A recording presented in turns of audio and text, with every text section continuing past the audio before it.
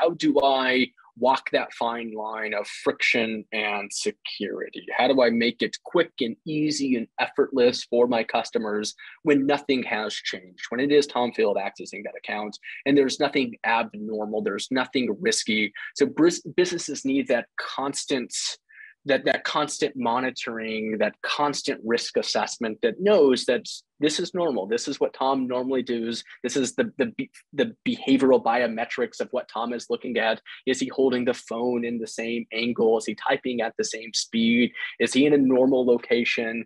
So those are things that brands can start looking at to determine what safe, trusted behavior looks like. But on the flip side, when that trust level changes, brands need to proactively detect that. So they need the constant monitoring to build this idea of account integrity, where they're going, especially on these critical moments across that customer journey. When you're signing in, when you're making a big purchase, when you're updating your credit card, you're changing your billing address, you're transferring money out of your account, when you're updating your phone number, there are many moments across the customer journey that could signal a account takeover. That's you're changing the structural integrity of one's account. There's monetary moments where money is changing hands.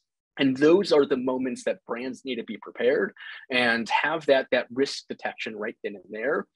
So again, if it's Tom making that transaction, Tom doesn't see it. The best security is security that you don't notice. But at the same time, the best security is security that is catching the bad actor.